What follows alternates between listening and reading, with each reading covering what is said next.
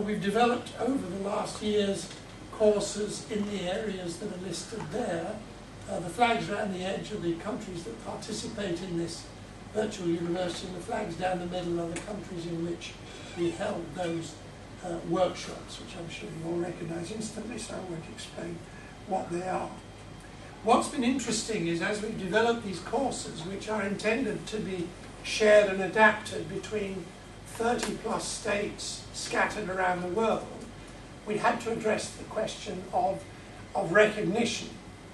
So we worked with the South African Qualifications Authority. We got people together, this is what this picture is, from the qualifications authorities of the small states, and they worked together to develop a transnational qualification framework with great help from the South Africans, who are very expert in this area.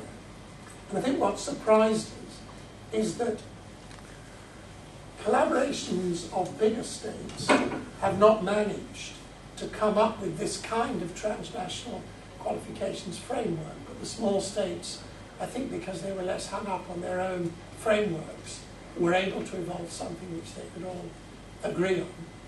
A transnational qualifications framework is a bit like the electric socket problem. Everyone would like a common socket around the world, provided in my socket, and that's where this sort of discussion breaks down. This, I think it's fair to say, is going extremely well. As you can see, these small states are scattered all over the world: the Pacific, the Caribbean, the landlocked states in Africa, such as Swaziland and Lesotho, and Seychelles and Mauritius in the big oval in the middle there, plus Cyprus and Malta, who participate somewhat in this interesting project, which I'm proud to say is run by the small states themselves, with a management committee led by Emma Cruz-Vai from Samoa, and John Lesperance, who's on my staff, who facilitates the progress from a base in Vancouver. So that's for our education sector. The second sector, learning and livelihoods and health, is aimed at the much more informal, basic areas of learning that are vital also for development. The general area of skills development, by which we don't mean conventional technical and vocational education and training in schools, but informal skills development, particularly for people who are trying to get a bit of a leg up in the informal economy. So it's taking them from where they are, which is often with very poor literacy, to something that enables them to earn more money. It's as simple as that. Alison is working generally in that area.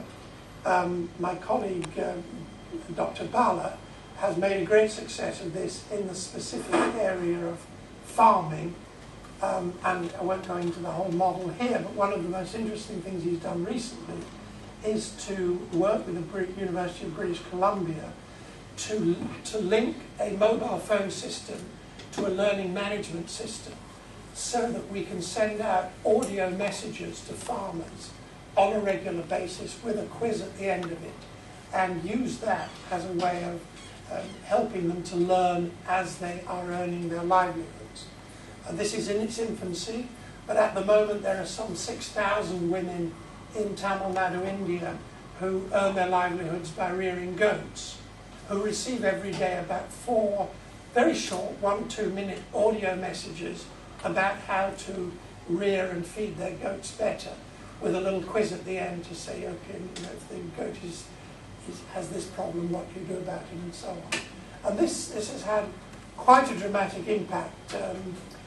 Not long ago, a veterinary surgeon did an assessment of the health of the goats that were in the program, if you like, and those that were not, and found that the goats being reared by the women who were in this program of lifelong learning were notably more healthy. They had more kids, they weighed more, they were more valuable, and so on and so forth. So this really is a program that is helping people improve their livelihoods. Another program which is based primarily on community radio, or community media generally, is called Healthy Communities. And the idea there is to try and put the community back into community radio.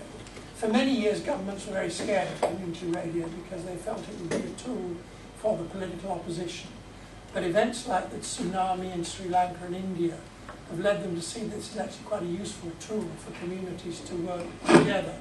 So there's now a much more relaxed attitude to this. India is in the process of creating some 40, or allowing the creation of some 4,000 community radio stations, and we're very much involved in trying to help that process, but to ensure that they really are expressions of the community, and that the community then uses them for useful development-oriented tasks, in particular in our case, anything to do with health, maternal health, child health, HIV/AIDS, and the increasingly severe problem of diabetes that we're finding around the Commonwealth. Finally, Trudy Van Wyk, a colleague from South Africa, is the person charged with integrating e-learning wherever appropriate. There is an insatiable demand for training in e-learning, which Trudy is trying to handle in a number of ways. We have made a very big commitment to open educational resources. You'll be aware, I think, of the sort of movement which was given a big boost by MIT in the late 90s when they put their lecturers' course notes on the web. The British Open University then put much more self-learning materials on the web, and they're being downloaded at a ferocious rate. And our own virtual university for small states is in a way a sort of third generation of that, because here the teachers are working together internationally to create open educational resources which they can all use. So we might want to come back to the whole issue of open educational resources.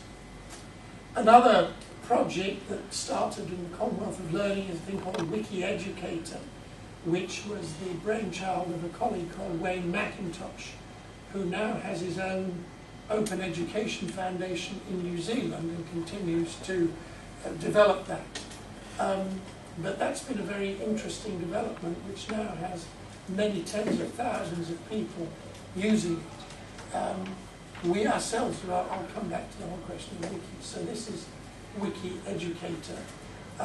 And the thing about Wiki Educator is everything in it has to be completely open. You cannot put copyrighted material or proprietary software on Wiki Educator, which is both an advantage and a problem. The final area of our work, which I should mention, is we have a little unit in New Delhi called the Commonwealth Educational Media Centre for Asia, run by a very bright guy called Ramamurthy Sridhar.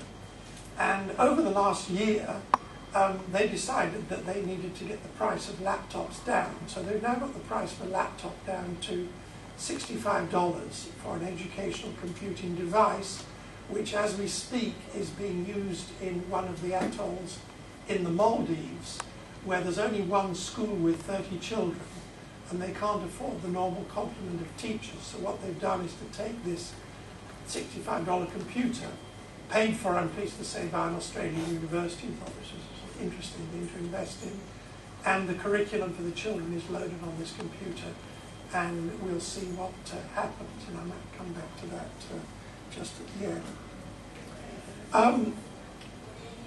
Much of what I've been saying while I've been in Hong Kong is based on this book I published earlier this year, which is essentially about two things. It's about the open schooling challenge, the challenge of the, what I call the secondary surge, these millions of children who are coming out of primary school in the developing world and have nowhere to go, and what we do about it. So part of the book is about that, and the other half of the book is about the teacher education challenge, the 10 million teachers we're short of that I mentioned earlier.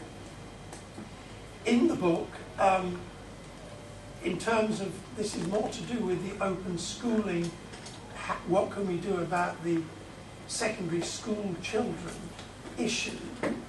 There are people who claim that you can solve this problem with information technology. So in the book I researched 3 projects which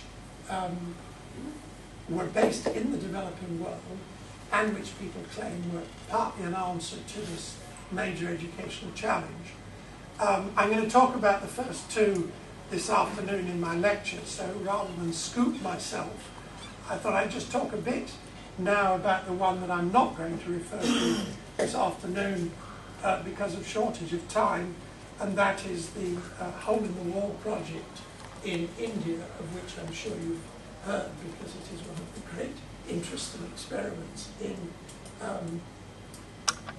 the use of computers for children, not in schools, because that's the point.